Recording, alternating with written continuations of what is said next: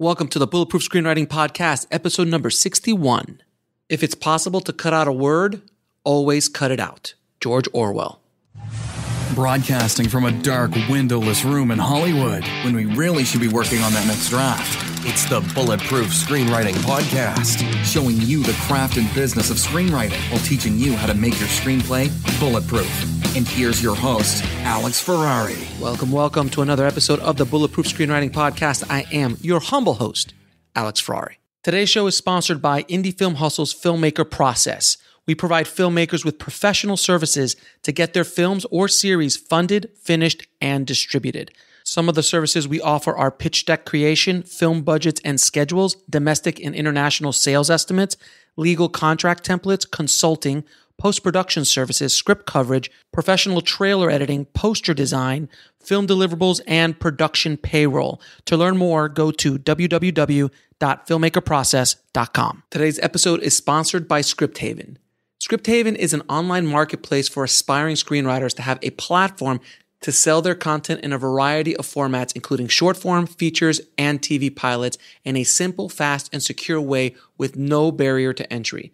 Scripthaven also provides a market for producers to purchase or option a huge collection of content posted by famous and not so famous screenwriters from around the world.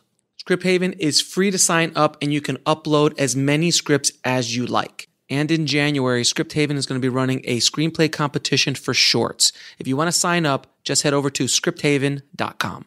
Now, guys, today on the show, we have returning champion Karl Iglesias, who's a screenwriter, author, script doctor, and all-around screenwriting guru. And his last episode, which was, I think, episode 7 here on the BPS podcast, is one of the most downloaded episodes in the history of the show. So, of course, I had to bring him back at one point or another to dig in deeper to his methods and discuss the essential parts of what all good stories have, the power of adding emotional impact to your writing, and we even talk a little bit about the Joker. So, without any further ado, guys, please enjoy my conversation with Karl Iglesias. I'd like to welcome back to the show returning champion, Karl Iglesias. How are you, sir? I'm doing great, thanks. Pleasure to be here. So you have a distinct honor of being one of my very first guests ever on the Indie Film Hustle podcast. You were episode number 8. Wow. And you were kind enough to give a fledgling podcaster an opportunity to interview you, sir, all those years ago. And that interview is done. I mean, I think that's interviews downloaded tens of thousands of times over the course of the last 4 years. It's been one of the most popular ones. And we've always like, oh, we got to get you back on the show. We got to get you back on the show. So finally we like, let's do this. I'm sought after. So yeah, I'm glad I finally found the time. No, but I appreciate it. It was such a wonderful interview talking about the craft. And I told, and like I said before, you were one of the first people I reached out to because your book, Creating Emotional Impact, was one of those really pivotal books that I read. It was a producer that I was working with on a movie, and they said, you should read this book after they read my screenplay. They're like, you should read his book. It's probably going to help you. And I was blown away by not only the emotional impact, but I remember just those little segments. There was a segment in that book that's like, if you have this word in your screenplay too many times, just go in and do a find and replace this word or replace this word. Like those like lazy words that you use for writing. It's like when people read this, it's like those little things I had just blew my mind when I was writing the first time. Yeah, because the whole thing was from the reader's, my whole concentration is the reader's emotional experience. So you got to remember that when you're writing a script, your very first audience and only audience will be a reader reading that script, right? And if they pass on it, that's it. You're done. So you're really writing for one reader. And if you can make him sure everything, the reading experience, the description, let alone, of course, the craft of storytelling, right? But just the actual experience of reading a script is so important. One thing I wanted, before I even get into the questions, I want the audience to understand in regards to writing a screenplay, because I've written screenplays, I've written books. I much rather write books. There's so much more freedom. It's easier, isn't it? Oh my God. Screenwriting seems so easy. Because it's like less words, right? It's less words. It's less pages. It's like, oh, it's easy. My first book was a movie, and we go to movies all the time. My first book was like, I think almost 60,000 words. And my second book's almost 60,000 words. Right. And I wrote them like water. It was just like, oh, this is easy. And the first book was a narrative story. So it was kind of like, oh, I could do this. I can do that. There's no economy at all. Where in a screenplay, you have to be so economical. And I want you just to explain to the audience that when you're reading a page, you need to look out into a sea of white. That is the goal, is a sea of white space. Yeah. As much less white is more is the advice. Yeah, it's as much white space as you can get. Right. And, descriptions, how long should descriptions be? All this kind of stuff. So please just explain the whole sea of white. Yeah. Well, I mean, it's obviously, there's also an art to it. There's a lot of producers and development executives that I talk to, they look for voice, right? It's the voice of the writer. And it's the same with fiction, but with screenwriting, it's even better. So there's a sense of wittiness, of rhythm, of visuals, imagery, vividness. But the key is the best analogy I found with screenwriting is that it's visual poetry, right? So you know how poetry is very, very a haiku, like a haiku. Exactly, a haiku is even more intense and short, right? But if you think of poetry as opposed to prose, one of the mistakes that I see a lot with beginning writers, screenwriters, is that they write as if they're writing prose. So it's like it's a very novelistic voice in the script. They describe too much when you should think about how to describe the same thing with the least amount of words. So it's really more about poetry and visual poetry than prose. Yeah, like I've read screenplays where like the man walked into the bar. The bar was, you could smell in the air the stale cigarettes. As he walked, the floor stuck to the bottom of his shoe. Like that's wonderful. And he was thinking about what he had for breakfast. And he was thinking, and by the way, here's what he had for breakfast. He had bacon, eggs.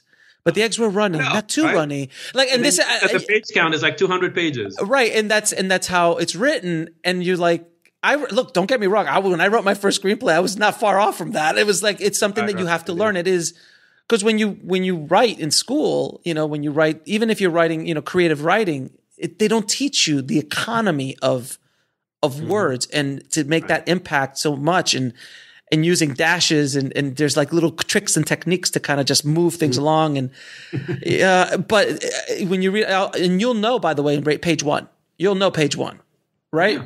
Page one, you'll go, no. Yeah. Most executives can tell by page one if it's going to be a good reading experience or not, even most readers.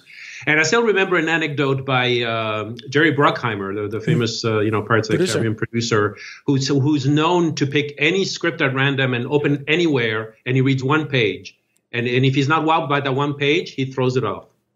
Wow. So that's the challenge, And I do talk about, in my book, when I talk about describing and writing, it's not just page one that counts. It's not the first 10 pages that counts. It's not the first act that counts. It's every single page. And the challenge you should have as a screenwriter is that you should be able to pick any script, open it anywhere, and you should be completely engrossed and engaged by that one page. And if it makes you turn the second page and so on, that's the key. That's the secret. The thing that I feel that screenwriters have been dealing with for years, and now even more so than ever, is what filmmakers are starting to deal with now in today's marketplace. So before, and also in screenwriting, in the early days, there wasn't a lot of competition. There weren't a lot of people screenwriting. That concept of you could be a screenwriter didn't come in until arguably the 70s and the 80s is when it really started to come up, right? Actually, I may correct you on that. Please tell me. That goes all the way up to the 1910s. What do you mean? 1913. There's actually the very first. Oh yeah, you're right. Thing, how to write a photoplay. They used to be called photoplay. Yes. There used to be an how-to industry for screenwriters all the way back to 1910. But how much competition? Like how many people were really? If there was books already printed, I guess everybody wanted to write screenplays, right? Then, so it's amazing. Yeah, I agree with you 100%. And there was some competition without question. But you're right. In the 70s, I think Sid Field is the one that kind of turned it. It blew up. up. It blew up, so and then more mainstream. Yeah, Linda came out afterwards, and you know they really were the catalyst of like now everybody, and the technology was much more affordable, and it was a big thing. So there was a lot less competition back in the days. Now there's it's just ridiculous amount of competition for screenwriters. Filmmakers before too had less competition in the marketplace. You could, if you just made a movie in the 80s, it was sold. Good, bad, Toxic Avenger was sold internationally. There was less competition. So I think what we're taught, the reason I'm bringing that up is because when you're a screenwriter now, you've got to use every trick in the book to cut through all the competition and formatting and having that creative white space. I'm assuming you are a genius storyteller. This is beyond the storytelling. That's an assumption. Well, I'll correct you on that one as well. Actually. Sure, go for it. Tell me, please. As much as there's an importance in the formatting and the description, right? And sure. Like a professional, the number one thing above and beyond anything is the craft of storytelling. Well, obviously, If you don't know the craft of storytelling, which I find a lot of people don't, they think they do, but they don't. They could have the most perfectly formatted script and the best written description-wise. But you're still not going to have a good experience after reading that script, right? Right. So it's like there's that joke about, that William Goldman, when he was writing screenplays, he could write, or Joe Esterhaz, he could write a script in a napkin and it would sell for $3 million, right? Because it's not about the napkin, it's about the craft of storytelling. So at least for me, I mean, obviously I'm biased because I'm all about the craft of storytelling. Right, so which is an important thing. Which, without question, I do not disagree with you in the least. But with that said, when you're Joe Esterhaus, when you're Shane Black, when you're Tarantino, when you're Aaron Sorkin, you really don't have to deal with any of the rules that we're talking about. Because people are going to read it because of who you are. But that first script, that very first one, you can't have misspellings. You can't have grammatical issues. You can't you gotta look good. You have to be tight. First impressions count. You've got to be tight. I remember when I used to be a reader. That was my first entry level in the industry. Right. I used to be a script reader for Edward James Olmos. And, we have all these tricks. We look at the last page. We go, oh, my God, if it's 200 pages, we know the guy's an amateur. We look at formatting. So there's all these little things that you can do right away to kind of like already get the flags out of the way, right? So you see all these red flags. You go, okay, that's an amateur. And then you read the script. So you don't want that. So you're right. And those are very fixable. You want to, checking for typos, make sure it's formatted correctly. And all the stuff, make sure it looks professional. That's obviously the first step. Yeah. It's tightening up the craft of just the presentation. Exactly. Yeah. With the storytelling involved, and that's what you need to cut through all of this competition. Because look at Bruckheimer. You're like, he'll just grab. I mean, how many scripts does Jerry Bruckheimer have in his office? I'm sure literally piled. All right. Yeah. Piled up. So if you're lucky enough to, like, if the gods are with you on the day that he picks up yours and goes, Pirates of the Caribbean. Yeah. What do you mean? Fighter pilots? No, that's not going to work. So it's so important. So I haven't even asked you the first question yet. So the first question is, this is going to, settle in, guys. We're going to be here for a minute. So explain to the audience, what is the concept of emotional impact within screenwriting? It's something that is basically your bread and butter and your angle on the craft, which is one of my reasons I love to have different points of view on the same problem, which is the craft of screenwriting. Right. Well, that's a really good question. And it's funny because I don't know if I look at it from a point of view of an angle or a niche, even though that seems to be my niche, because I feel that it's everything. It's everything. It is the core of storytelling, right? You mean to create emotion? No. You mean to create emotions in your story? We're talking about the emotions of the characters, right? No. Right? We're talking about the emotions of the audience. We're talking about the emotions of the reader reading your script, right? Mm-hmm. So whether an actor reads your script, they got to be emotionally moved by it. If a director reads your script, they have to be impacted by it. A producer needs to be impacted by it. The film needs to impact an audience. It's everything. And not only in screenwriting, but in music, in fashion, in everything. It's like life, right? Everything is an emotional impact on the reader. And it's what makes you like something or not like something, right? You go to a movie, you say, I like this movie, or it's my favorite movie of all time. The reason it is because it emotionally impacted you more than the movie you forgot about, that you saw on Netflix or whatever, right?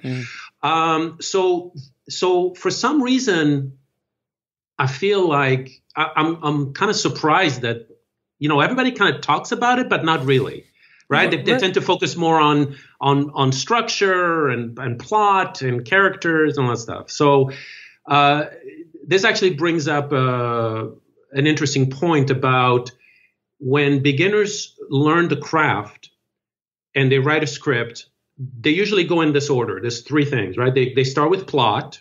They try to figure out how to develop their plot. Then they think of their characters, right? They put the characters in their plot. And maybe they're thinking about theme, which is what the whole story is about, right? What are they trying to say with their story?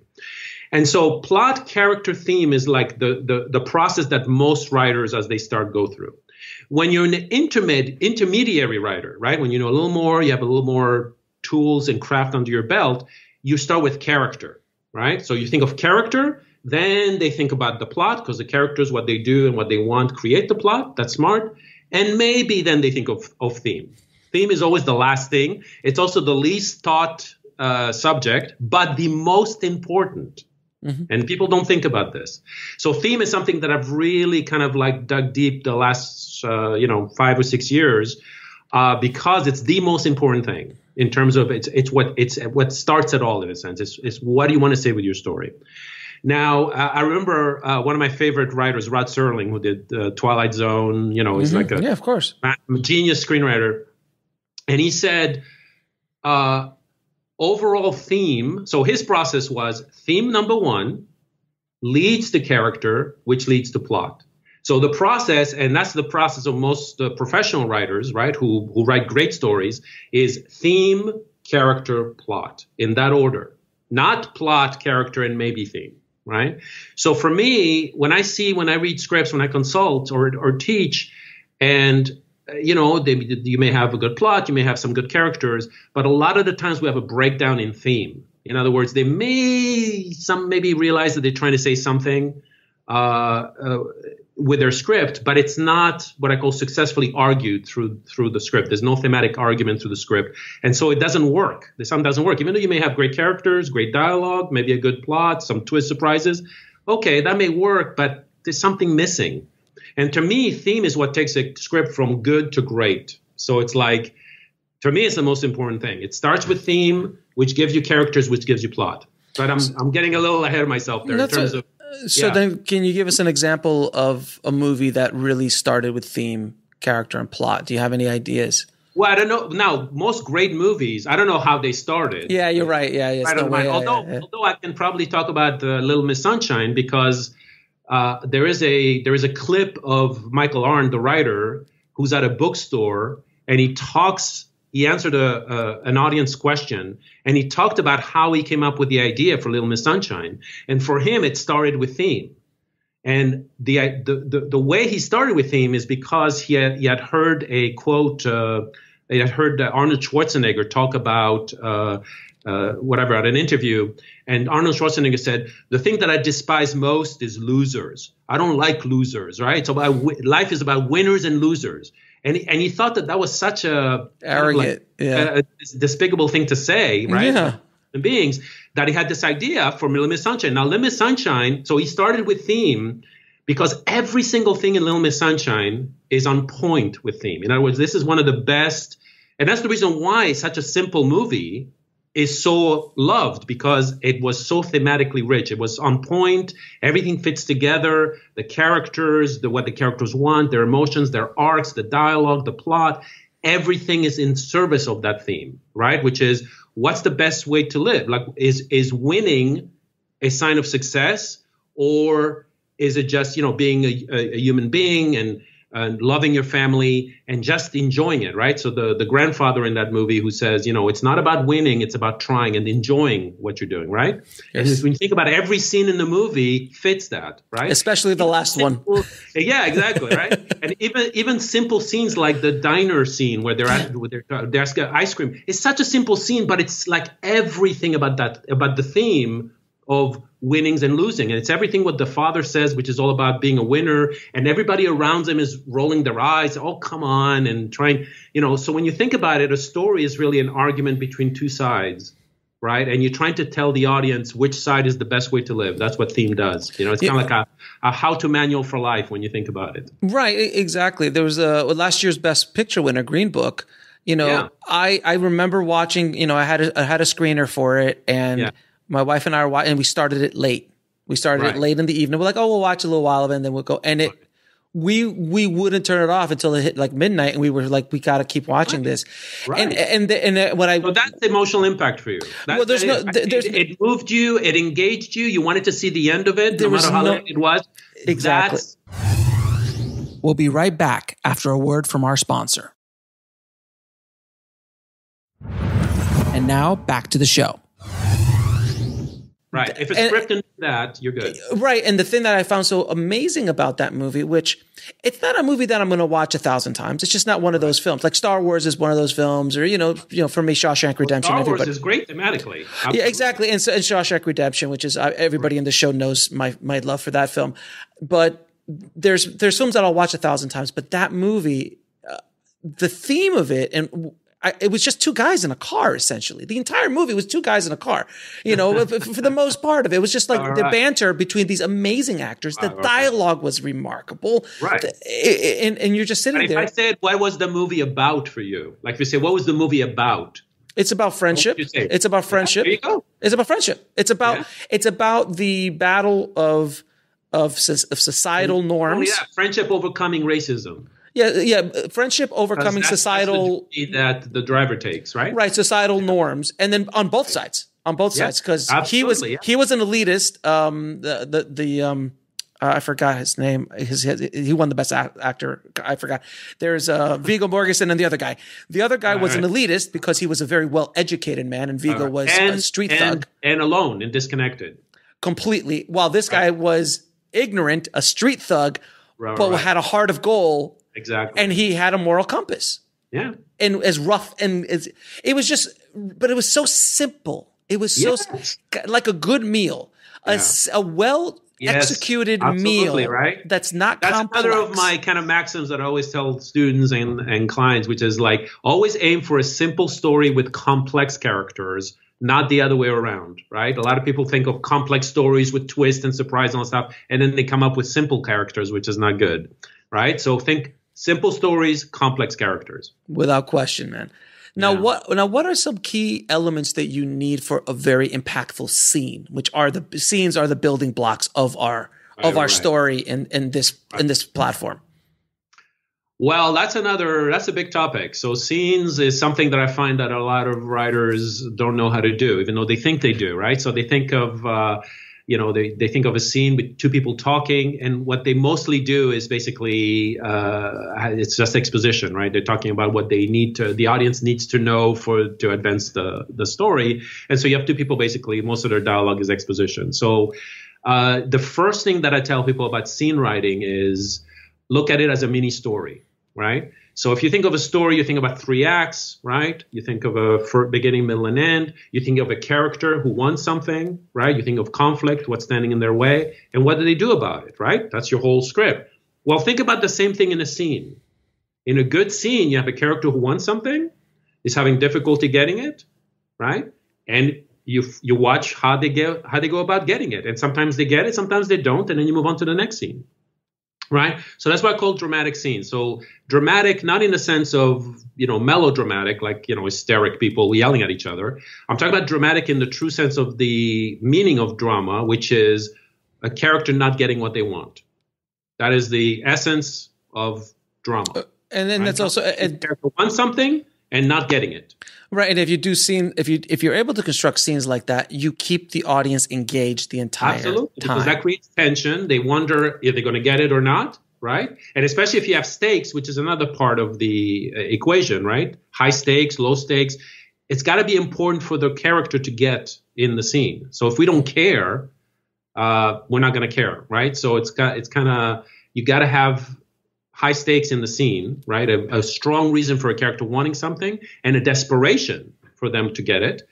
And then you have tension. And to me, tension is this kind of interplay between, us worrying that they're not going to get it or something bad's going to happen, and hope that things are going to work out for that character. So a scene like in a Hitchcock movie, the bomb underneath the desk, the bomb underneath the coffee table, that whole concept of where, because that scene to me, and there's a lot of Hitchcock.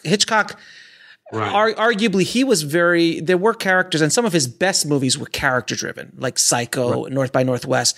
Some of his other ones were much more structural in plot. Well, he was the master of suspense. All he cared about was suspense. That's all he cared about. He cared about great tension. He really cared about manipulating the audience's emotions. Right.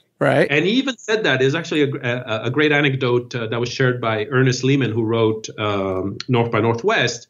And he said that, you remember when he used to be on set in between takes, and Hitchcock said, it's amazing how the movies, we do this and the audience feels this, and then we do this and the audience feels that. It's almost like we're playing an organ at a church, and each key is a specific emotion.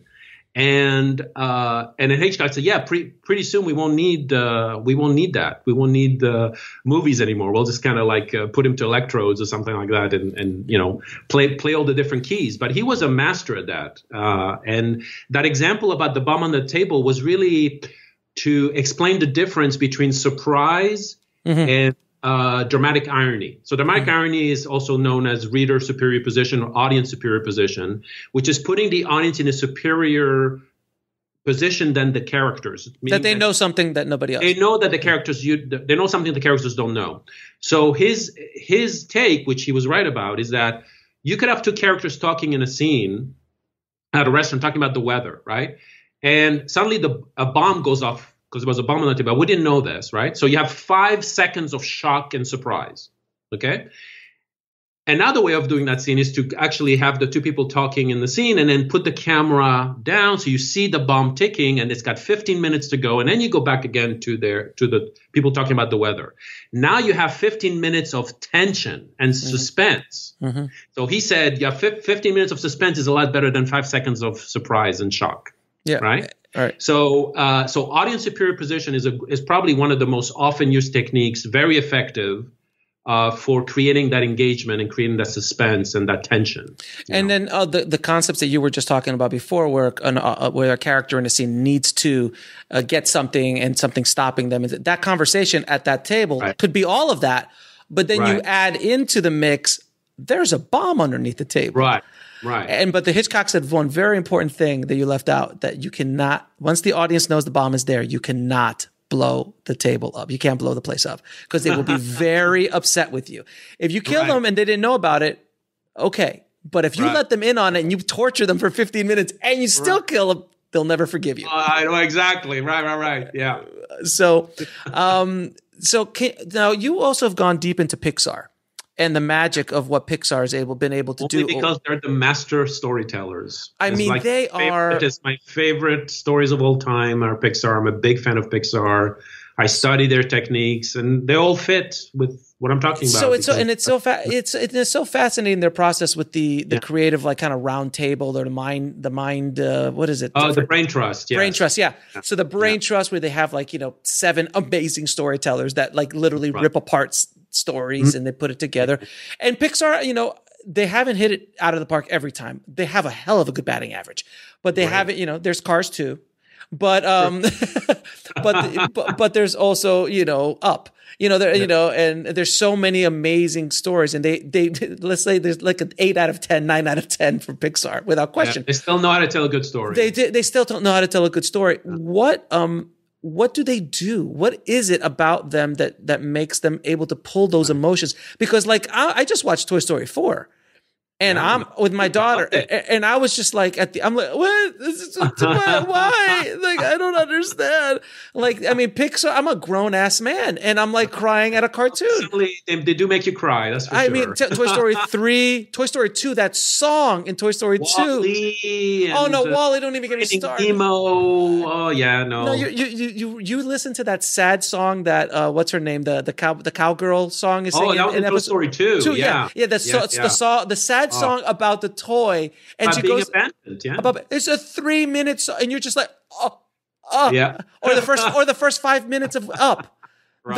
The most amazing way to tell a story of an entire life's love. You're just like, yeah, exactly. How did they do it? So they're very good at that. But again, you gotta understand too. It's not just about that, right? I mean, they don't take you to the movie and then show you just a sad scene and you cry and you go home. That's not it, right? No. It's a whole complete experience. So that's the good thing about Pixar is that because they write for everybody. They write for kids. They write for adults, right? They got the 4 demographics, right? The 4Q we call it, right? Young, old, men, women. But they tell what I call a complete story, right? A complete story has got characters we care about, a good story, right? A thematic argument, right? So all of them are about something important, character transformation.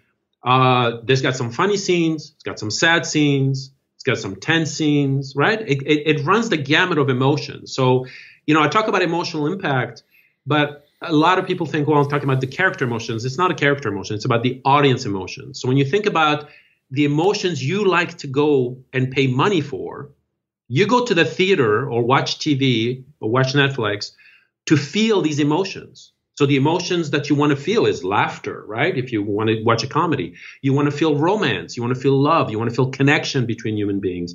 You want to feel anticipation, you want to feel hope, you want to feel curiosity, you want to feel surprise, you want to feel tension. We like tension because it engages us, right? It keeps our brain locked in, right? So all these emotions is what I'm talking about in the book and in my classes about how do you do that? How do you create curiosity? How do you create anticipation? How do you create suspense, right? There's actually techniques, which is what the craft is about, right? So you can teach the techniques. I can't teach people what to write. I can't tell you what ideas to write or what story to write or what characters to write. But I can tell you when something does not work. If I read a script and I'm not engaged by it, I'm bored with it, I don't care, I'm going to tell you why I don't care. And I'm going to show you how to fix that because that's what I focus on. That's my specialty in terms of like the actual emotions of the reader and of the audience.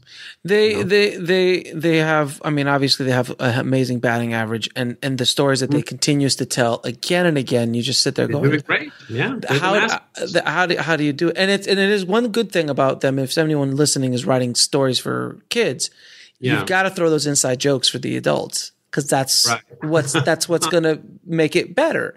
And, it goes away from that. Yeah. There's a difference between Saturday morning. I know I'm dating myself, but Saturday morning cartoons, which are dedicated directly to kids, and then a Pixar movie, which an adult would watch again and again and again and again. All right. Like Up. Then look at cartoons. Like my favorite cartoons, Looney Tunes cartoons, was the Roadrunner cartoons, right? With Wall-E Coyote, my favorite character. Oh. And those, I mean, adults enjoyed those as well. But those are all about, But there's some conflict. Okay, so let's break this down. You brought this up. Let's break down the Roadrunner and Wall-E Coyote and why they endure to this day. And they also, there's no language, so every language in the world can get it. Yeah. Every culture in the world pretty much it's got everything in it. So about it. And we're talking about simplicity. So let's break it down. Okay. Well, you got a character, right? Who wants something and wants something desperately. Yes, right? He does. And what does he do about it? He's the most creative person in the world because he comes up with all these different ways, and we appreciate that. We go, "Oh, that's very clever." Right? And then we hope because he's been doing it because believe it or not, we care about Wall-E Coyote, right? We can also care about the bird, but the bird just keeps running away, right? The bird is actually smarter. There's no emotion. There's no. The bird as well. I would argue we root for Coyote. There's no emotional connection to the Roadrunner. There's emotional connection to the plight of the coyote. Exactly. Right, because we understand, right? And the thing with Wall-E Coyote is that it's the epitome of perseverance. The epitome of perseverance, and we all.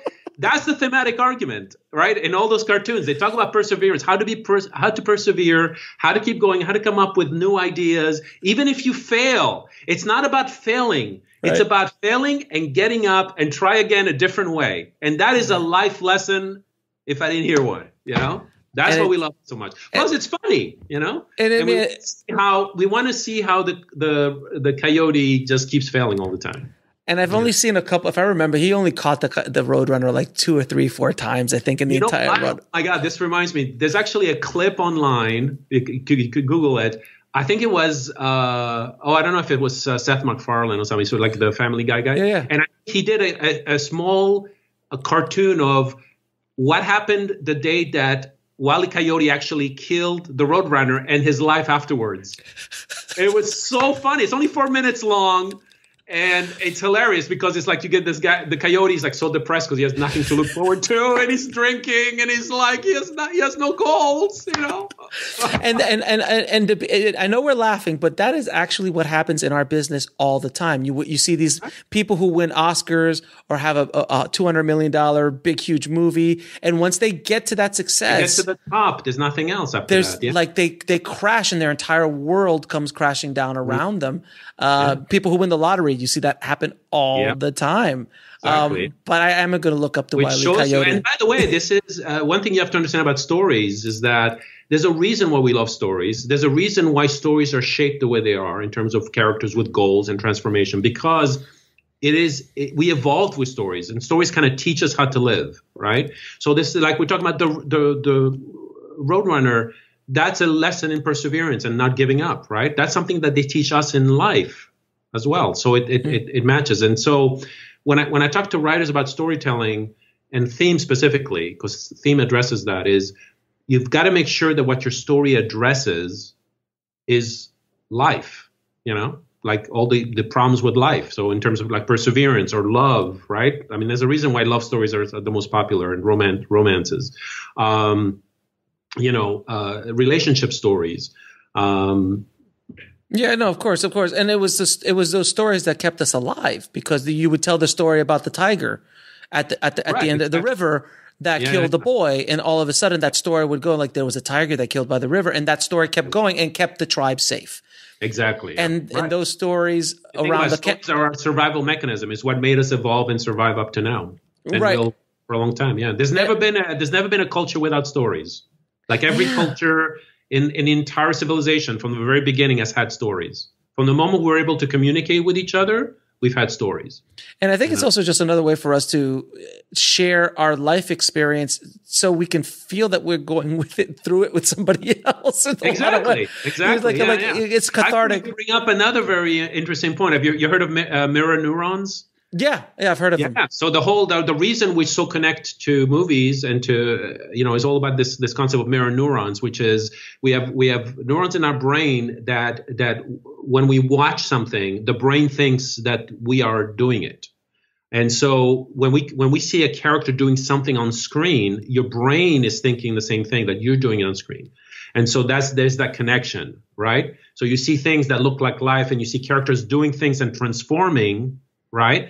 That in a subtle way teaches you how to do it in a subtle way. Yeah. Is that why the Joker has gotten such a visceral reaction from the public? Because there's a lot of people who walk out. I was in the theater when I was watching it, and there was people walking out. I haven't seen it yet. So I won't ruin it for you, but it is. But you understand the concept. I heard it's really good, right?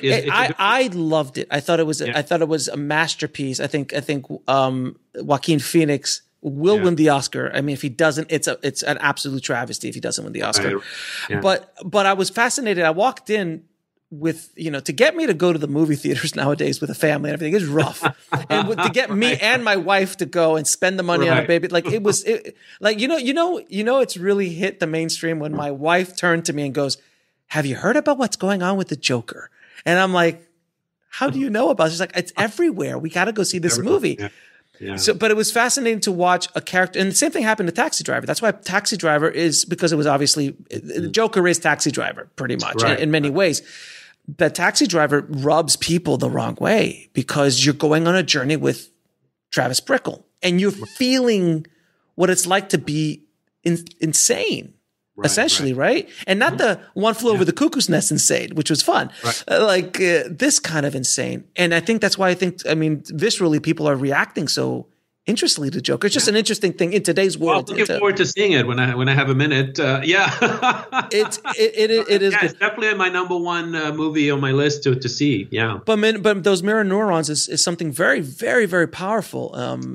You feel for what the character is going through. Exactly right. It's the whole thing of empathy, right? It's like, and that's the thing.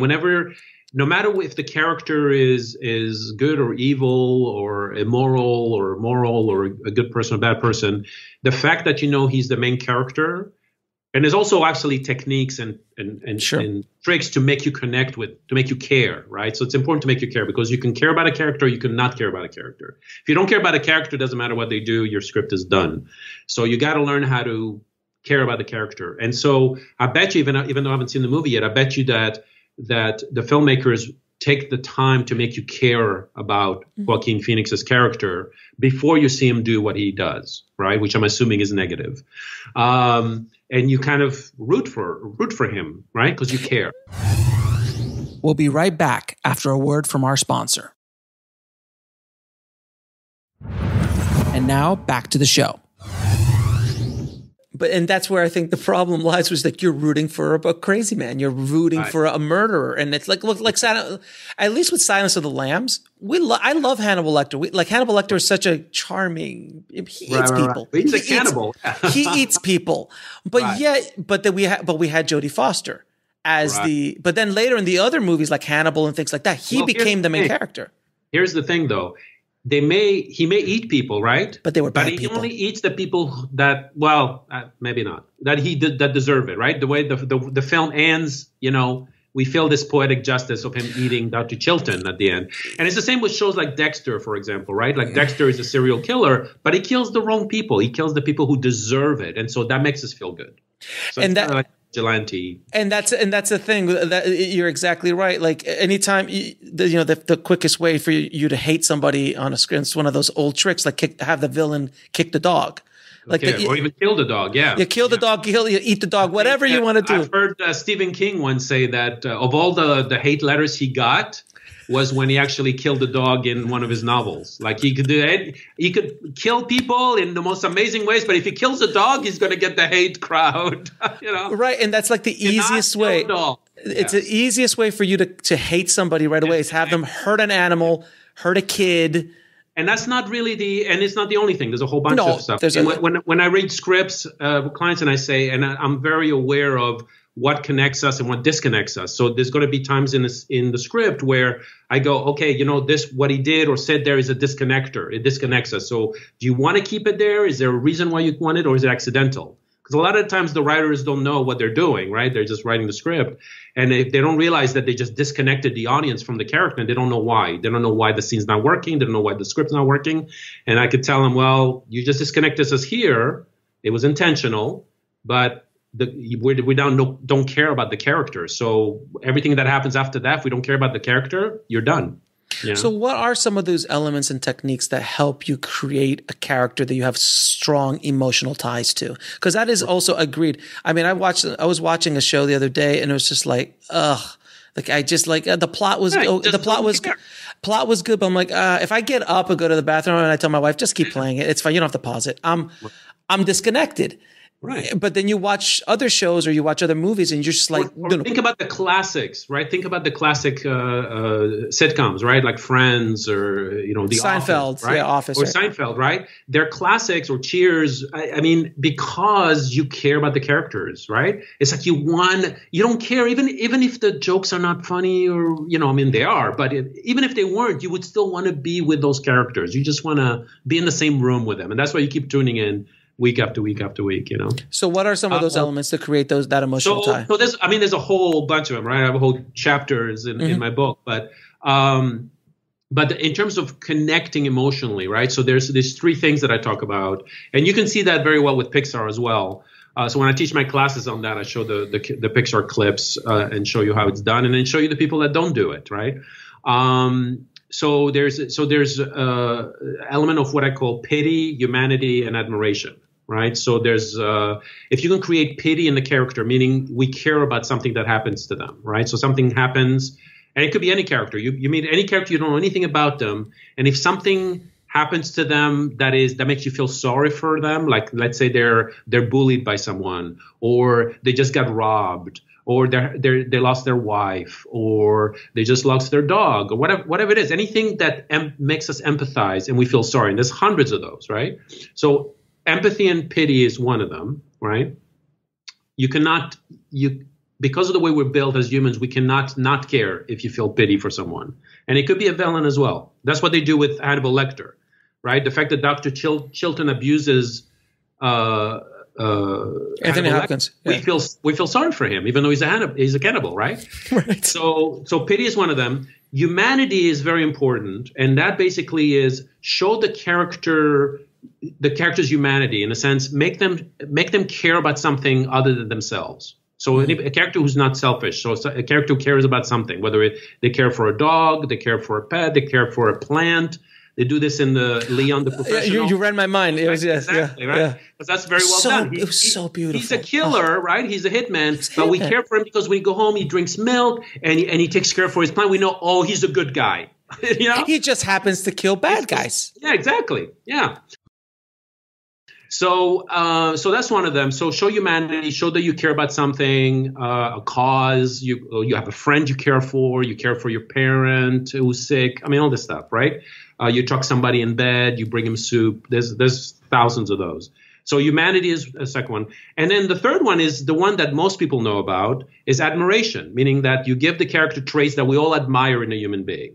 So think about like in your dating days, you had a list of the admirable traits you wanted in your mate, because that's what most people admire. So somebody who's beautiful or handsome, somebody who's smart, somebody who's funny, somebody who's the best at what they do, right? So the best cop, the best agent, the best soldier, the best whatever, right? Best surgeon.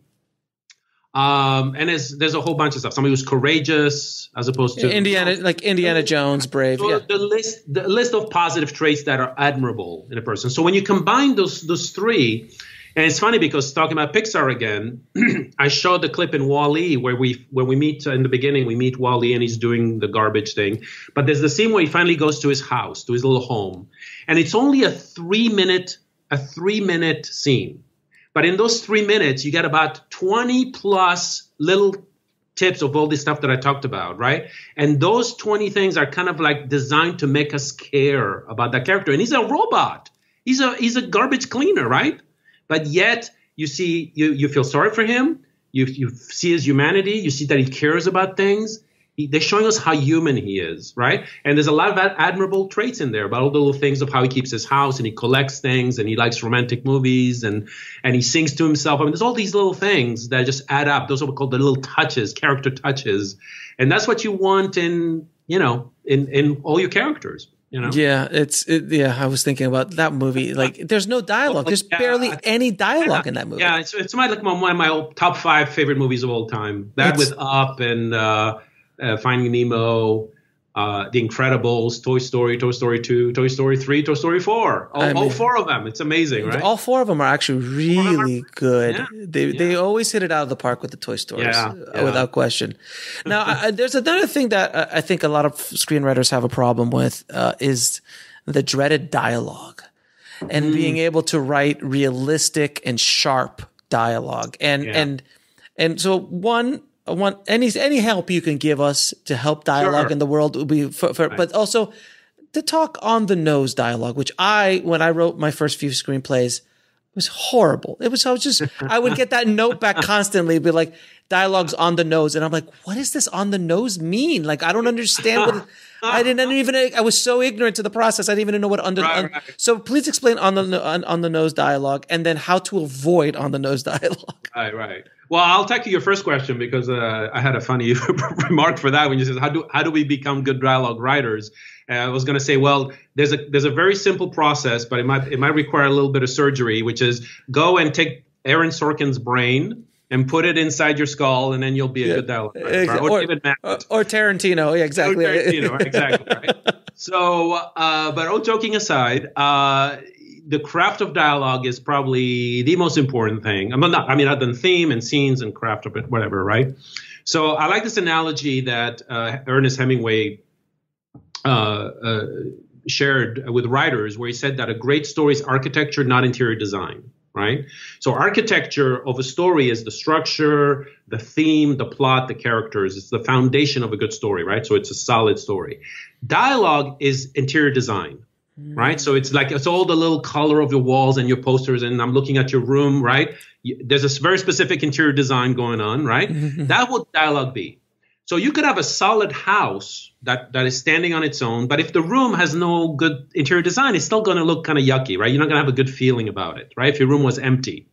So that's what dialogue is. So you could have a really good script, but with terrible dialogue, it's still not going to create that emotional impact you want in the reader, right? Okay. And by the way, it doesn't mean you're not going to sell your script. It just means they're going to hire a rewriter to do the script. And as a matter of fact, I don't know if you know this, but in Hollywood, dialogue writers are hired at six figures for a couple of weeks' work just to punch up the dialogue, because that's how important it is, right? So can I stop you for a second? Because I want to make this really clear for people, because this is a wonderful analogy.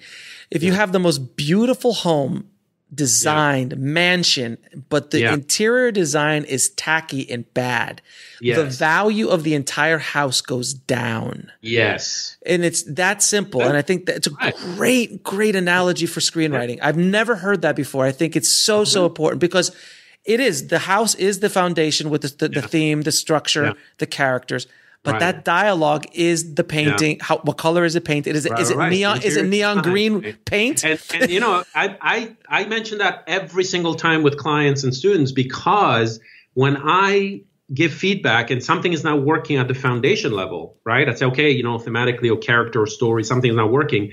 And they come back to me and say, oh, but what about that little scene where this character says this and that? That's a nice painting. Isn't that a big line? And I'm going, yes, it is, but I don't care. I just don't care. You're talking about your house is crumbling, and you're talking about what poster to put in your wall. I mean, come on, right? That's exactly it. So that's a great analogy. I love that analogy. Thank you, Ernest Hemingway.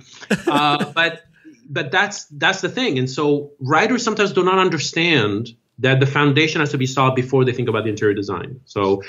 But dialogue is the interior design, and on the nose dialogue, to come back to your question, is probably one of the biggest challenges with writers, because there's different levels of dialogue, right?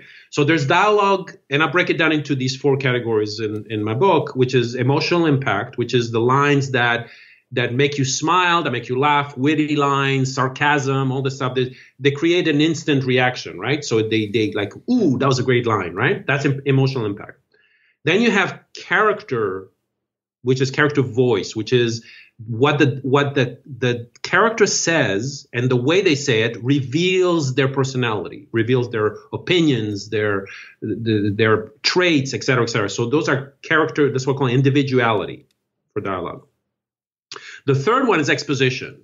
And unfortunately, most writers tend to focus on exposition. And that's where you get the on-the-nose claim, right?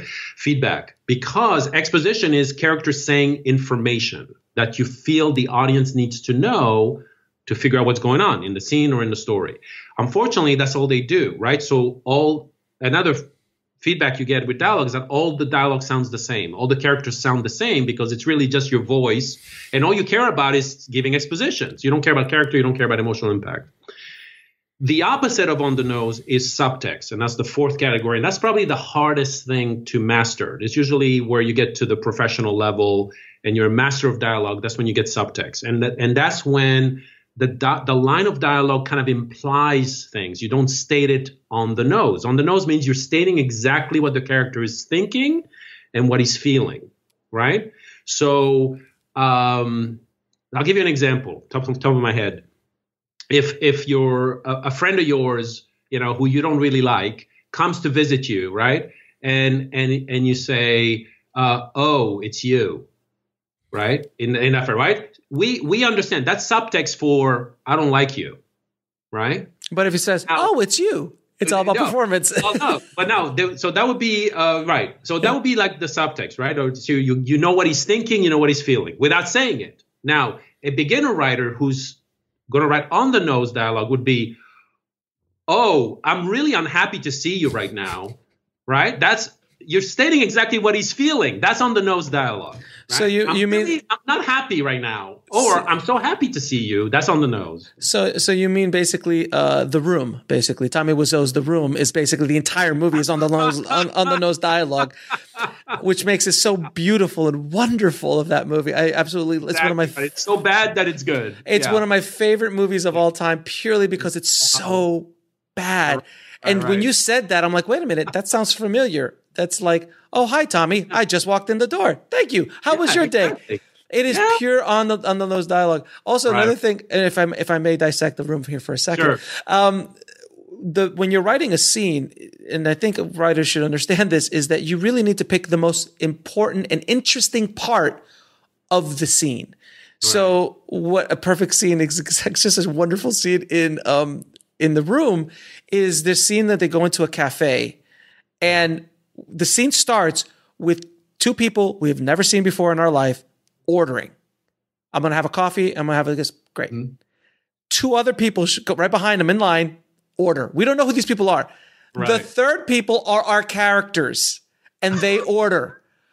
So you sat there for a minute and a half watching someone else order for no reason. And that's the most interesting part. We should have picked it up at our characters. Well, that happens a lot. Yeah, in scenes, it's like, what do you cut? Because a lot about our brain just wants to set up the scene, right? So the examples I usually give is like, if you're going to show an interview scene, right? Somebody at a job interview, you're not going to show the guy driving there, or even before, like getting ready for his interview, driving, finding parking, getting up on the elevator, checking in with the receptionist, waiting, reading a magazine until he's called to the interview. You're going to cut right at the interview, right? So that's what it's about. Yeah, it's and that scene specifically, you might even have to have them ordering the coffee. They should just just be sitting down at the coffee shop with the unless the ordering really is moving the story along. And that's fat that could be trimmed. So actually, one of the first questions you should ask yourself with scene writing is what's the point of that scene? What's the purpose of that scene? Right? Do you have any tips on how to create good subtext in dialogue? I do, because I show a whole bunch of techniques as well in the book on subtext. There's a whole bunch of them. I mean, the ones that come to mind is implying things, right? Or even not even saying a line. Like, think about how if the character can actually do something that implies something as opposed to. So it's all about implying things, right? Subtext means the meaning behind the text, right? So going back to our examples with your friend, if you say, "Oh, it's you," right? "Oh, it's you" doesn't say anything, but we know in the context, if we know the way you say it, or we know before that you hate the guy, right? We know that "oh, it's you" means I hate you and I'm not happy to see you, right? So that would be an example of subtext. So implying the line. All right. So something like physicalizing the line sometimes. So like something like if a woman or a wife knows that her husband's cheating on him and she hasn't told him yet. And he walks in and he's like, "Hi, honey." And she's washing the dishes. Right. And she's like, "Oh, I'm doing all right." And the way she's washing the dishes says everything about what that scene's about. Or physicalizing. And then he's starting to pick up on it. And then it's like, but no one's saying, "You cheated on me." Why? But it's all done within, all done within the scene. Right. That's subtext basically. Exactly. Yeah. And there's a whole bunch of. There's many ways, but subtext is an art form, though. It is, and a craft as well. Yeah. It is. To like list a whole bunch of techniques and give you examples of it shows you that it is a technique. So you can definitely apply that. So you script doctor a lot. You also consult a lot with screenwriters.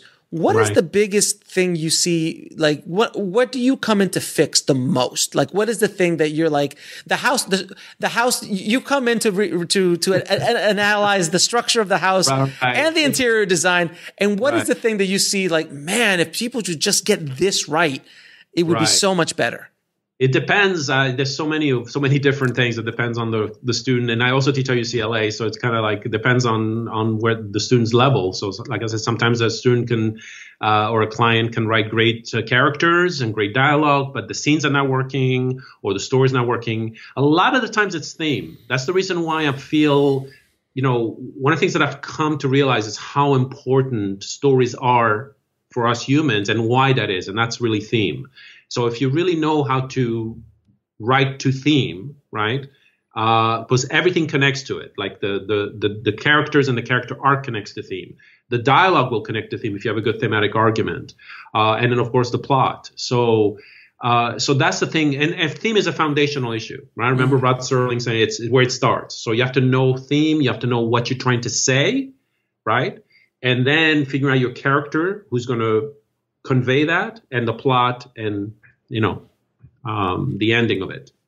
Now you had one of your theme would be the answer. Okay. So you also wrote a book called The 101 Habits of Highly Successful Screenwriters. Yes. Your very first book. Yeah. What are some top habits that screenwriters should do to be a good screenwriter? And I'm going to say the first one would probably be just write. But what's some other ones? That's basically it. That's just right. Right. There's 101 habits in there, and all the big time writers talk about what they do in all the specific habits. So there's a lot to read. Mm-hmm. But yeah, pretty much it comes down to ask to the chair, right? Like putting your butt on the chair and dedicating the time. So a good tip is to schedule the time, when you have your calendar and you schedule your dentist appointment, you don't miss that, right? We'll be right back after a word from our sponsor. And now back to the show. So you show up for that, right? So a good technique is to actually put in writing time in your calendar with a start date, a start time, and an end time, so that you get those notifications on the Mac that says, your meeting starts in 30 minutes, and so if you actually write down your writing sessions, at least you'll show up and hopefully dedicate yourself to writing. So that's a habit right there. Well, how about for screenwriters who I've heard this 1,000 times? I only write when I'm inspired. It's when I get the inspiration, and these are the same guys who have the screenplay they've been working on for 7 years. Right, exactly. The one screenplay, not the 20, the one screenplay. And every time you talk to them, they're like, "How's that screenplay going?" Almost there. Yeah, almost. Yeah. Just a little bit, almost there. Yeah. So the answer, and this actually came from who said that to me? I forget now, but one of the writers in the 101 Habits book. Who said, does a plumber have plumber's block? I mean, he has to go and he has to fix what he needs to fix. He shows up on time. That's his job, right?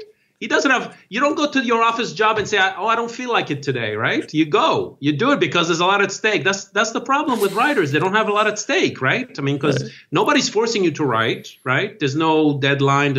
Somebody's not putting a gun on your head. So that's another tip for you guys, is to make sure you give yourself stakes, like give yourself deadlines, give yourself like one great trick is to tell people that you're going to write, right? That you're going to finish your script by, let's say, 3 months from now, right? So in February 1st, right? And you tell people I'm going to finish my script February 1st, and if I don't finish my script by February 1st, I'm going to have to donate $1,000, right, to the NRA or to the Trump campaign or to Nazi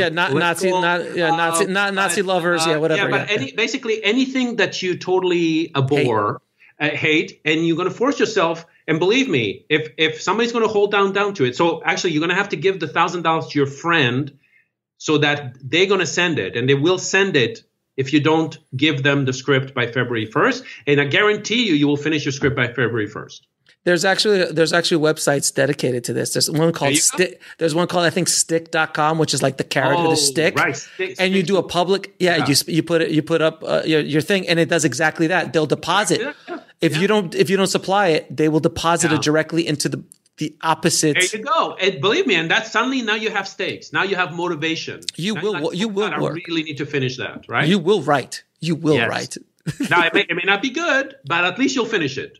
And that's step number one. You have to finish it, and then you can go back to it and fix what's not working.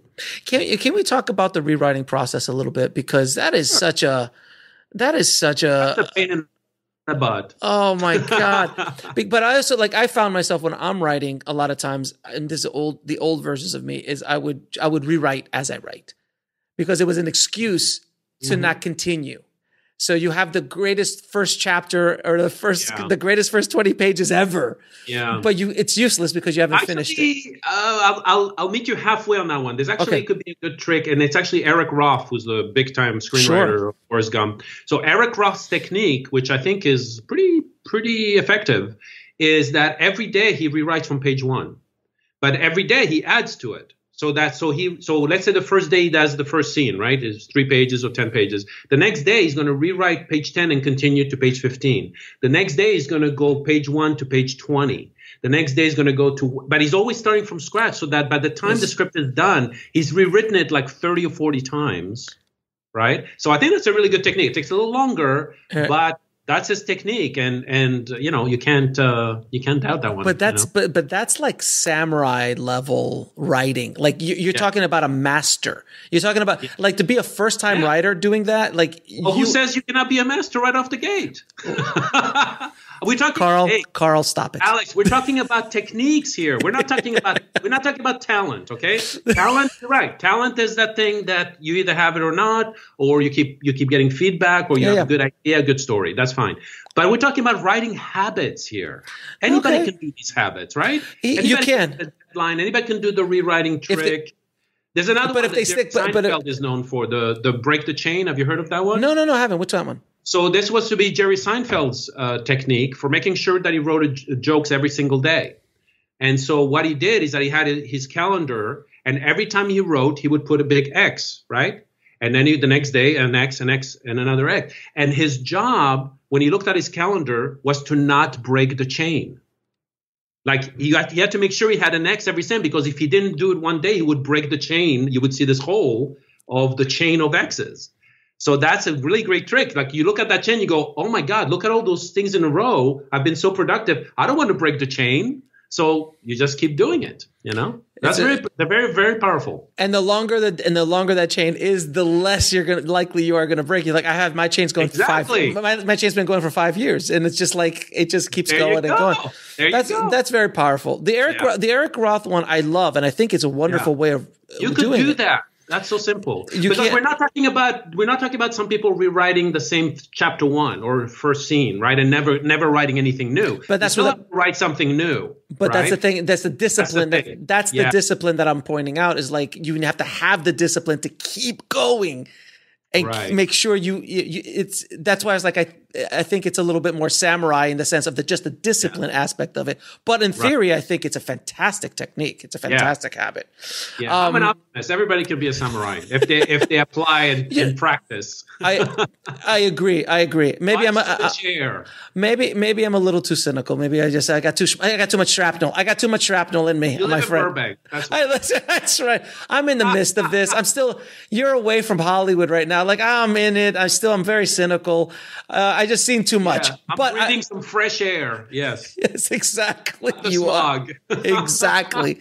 The stench of broken dreams are out here, sir, and I can't. Yes.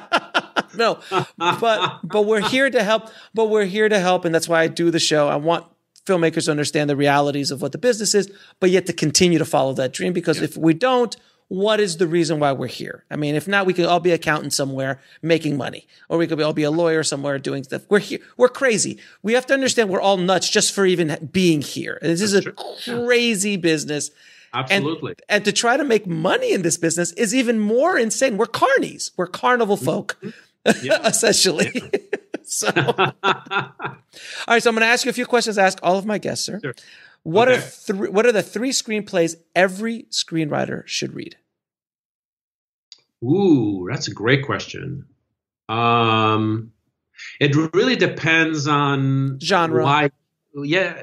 Well, not just genre, but why would you read? Like if you like, for example, for me, like if you had a problem with dialogue, I would tell you which dialogue scripts to read. Like I would say, go read the Tarantino script or, Aaron Sorkin or David Mamet, right? Or if it was for description specifically, like I would say, read a Tony Gilroy or read a Shane Black script, right? Yeah. I mean, so very, very specific. You have craft elements that some scripts are better than others. But overall, for overall great storytelling, I would say read any Pixar script if you can get your hands on it. But I would go for my favorite filmmakers like Billy Wilder. So to read Something Like It Hot, read The Apartment, which is one of my favorite movies of all time. Blade Runner, Inception. I mean, it's all, I can just name all my favorite movies and say, go read that script, Now, what advice would you give a screenwriter trying to break into the business today? Write a great script. I know you probably heard this a million times, but I'm telling you, I mean, so many people are so worried about the marketing and the networking, pitching and all this thing. And they don't realize all they need is just one great script. I'm not saying only write one script. I'm saying just write a great script, because you can literally drop it anywhere or anybody you meet by accident, even if it's the accountant or, I'll tell you a funny story. One of my clients recently, they're writing a script and they're writing it for a specific actor in mind. And they've been working on it for a very long time. And out of the blue, he's a tennis player. And he tells me that out of the blue that one of his tennis partners that he plays on a regular basis is the head of accounting for Netflix. And I'm going, okay, dude, because all this time he's been waiting to send it to the actor's production company, right? And I say, dude, just make sure make sure it's a great script, right? And then give it to the accounting guy at Netflix. Because I guarantee you that if he loves that script, he's going to give it to the right people at Netflix, who then will show it to that actor. And the actor will say yes to Netflix and not to these two unknown writers, right? So that was my advice to them. But that's the thing. So write a great script and you can show it to the, in my 101 Habits book, I heard so many stories of how these writers broke in. And a lot of them were, I wrote this great script and I gave it to the secretary of the friend of a friend of a friend of whatever. And you hear so much of these stories of just somebody. I mean, think about it. If you saw a great movie, right? Wouldn't you die to tell your friends about it? Right? And it's exactly that. Somebody reads a great script, no matter who it is, they're gonna. Chances are, especially if you're in LA, chances are they know somebody in the industry. Says, hey, I read this great script. You want to read it? Of course. It's all about word of mouth. And it was It was how Tarantino got in, because Tarantino was trying to knock on doors for years. I mean, 10 years. And finally someone read it, like I think it was Natural Born Killers, I think it was, or True Romance. And it handed it to somebody. Right, exactly. And he got it. Right. So, I mean, Michael Arndt ended up being hired by Pixar strictly on the strength of Little Miss Sunshine, who, when they read the script and hired him, was before the movie came out. So strictly on the strength of the script, he got hired. So that's why I keep saying, write a great script. Take the time to learn the craft. Take the time to write and rewrite as many times as it takes to write a great script. And when you finally have a great script, then you can go ahead and try to network and try to tell people about it, or enter it in a reputable contest like Austin or The Nickel, and just have a great product. Because right now people are just jumping the gun. They're just trying to make connections and friendships and relationships within the business, right? Which is important. But the first thing they care about is, if you tell them you're a screenwriter, the first thing I'm going to say is, okay, tell me about the script you wrote. Tell me about your best script. Because that's all they want to know. They want to read a great script. Everybody's looking for a great script in this town. Nobody has a job in this town without a great script, right? No, actors have nothing to say. Directors have nothing to direct. Agents. I mean, think about all the crew, production. I mean, there's like thousands. The entire town runs on a script. You got to have a script. And that's why it's such, I mean, to me, it's the best profession, right? Because it starts with you, the writer, right? You write a great script and everything will go from there. But if you don't have that great script, if you're like, you're trying to market without, or you're trying to sell a script that's not ready, you're just wasting your time. Because, let's say you have a great idea for a script, right? And you tell an executives that you just ran into somebody at a lunch place, right? And you say, hey, I wrote the script and it's about, let's say they pitch him like Blade Runner or something, right? And let's say Blade Runner was never made. It's kind of like that movie Yesterday with the Beatles guy, so right? good. I love that right? movie. Exactly. Love that movie. Right? So imagine you were a screenwriter in an age where nobody knew all the great movies that were ever made, Chinatown, The Godfather, right? All this stuff, right? And they say, you're the writer. You'll be the hottest writer in the world, right? Right. Yeah, that's probably an idea for a movie. Right? Right. Okay, never. So imagine you're that. Let's say you pitch a great idea, right? And the executive says, oh, wow, that's a great idea. Can I read the script? Yeah. Okay, you send them the script. The script is not good, not ready. The idea is good. The script is not ready. The reader is going to read it. They're going to do coverage on it, pass. That's it. You're done. And chances are you run into this other, that same executives again with a second script or even a better version of your script. And believe me, you got a bad taste in his mind, right? About that. So they're not going to be that enthusiastic to read your script again or to read another script of yours. So don't break, you only have one chance to impress. And so make sure you have a solid script. Make sure you learn the craft, take the time, take the classes, read the books, whatever it is. There's so much free information out there right now. Mm-hmm. Especially on your site, right? Right. Kudos to you for that. And there's other big time, websites that have a lot of free information, like Go Into the Story with my ELA, right? Yeah.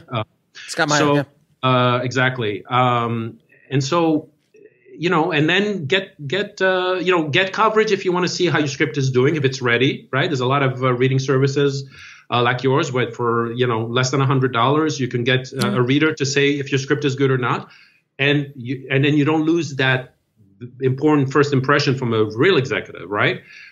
So get that out of the way, or send it to a contest to see, except the contests take longer to get feedback back. Yeah. Readers, I think the reading service is a good way to start. And then if, the reader will just tell you what's not working. They say, okay, it's not working. And they may tell you why, but a lot of them, they don't tell you. And that's when you go to a consultant, because the consultant will be able to kind of like go deeper and analyze why something is not working and tell you how to fix it, right? So I consult as well. And it really depends on the consultant's knowledge of the craft, right? So the more they know about the craft, the more they know what works in a script and doesn't, they'll be able to help you. So that's what I would suggest. But take the time to write a great script. That's probably the biggest mistake I see writers make, that they just market too soon, right? Mm-hmm. So that's the... All right. Yeah. And where can people find out about you and your work? Just go to my website, karliglesias.com. My books are The 101 Habit of Highly Successful Screenwriters, and the big one, The Writing for Emotional Impact, which is all the techniques that I talk about to create that emotional engagement in the audience. So I feel that is probably the key to the craft. That's also available on Amazon and on my website and everywhere books are sold. Mm-hmm. But you can get all the information from my website, so karliglesias.com. Yeah, absolutely. And then we have some of your courses on Indie Film Hustle TV as well. That's right. Yeah. So we'll be able, and they're great. And before I ever had the pleasure of meeting you, sir, I was taking that DVD course and reading that book. So thank you so much, Karl, for all the work you've been doing to help the screenwriters out here, man. Pleasure. I always love to talk about the craft, and it's a pleasure. Thank you. Thank you, my friend. Thank you, Karl, again for coming back on the show and dropping the knowledge bombs on the Bulletproof Screenwriting Tribe. I truly, truly appreciate it, my friend. And I've partnered with Karl to bring you his Screenwriting Masterclass series on Indie Film Hustle TV, which includes how to craft dialogue, how to create themes, how to dig into plot, how to use some of the best habits that the biggest screenwriters in the world have, and much, much more. And you can check all that out at indiefilmhustle.tv. And if you want to get links to anything else Karl has to offer, his consulting, his other high-end courses, his books, head over to the show notes at indiefilmhustle.com/BPS061. Thank you guys so much for listening to the podcast. I truly appreciate it. If you haven't, please leave a review for the show. Head over to screenwritingpodcast.com and leave a good review for the show. It really, really helps us out a lot. Thank you again so much for listening, guys. As always, keep on writing, no matter what. I'll talk to you soon. Thanks for listening to the Bulletproof Screenwriting Podcast at bulletproofscreenwriting.tv.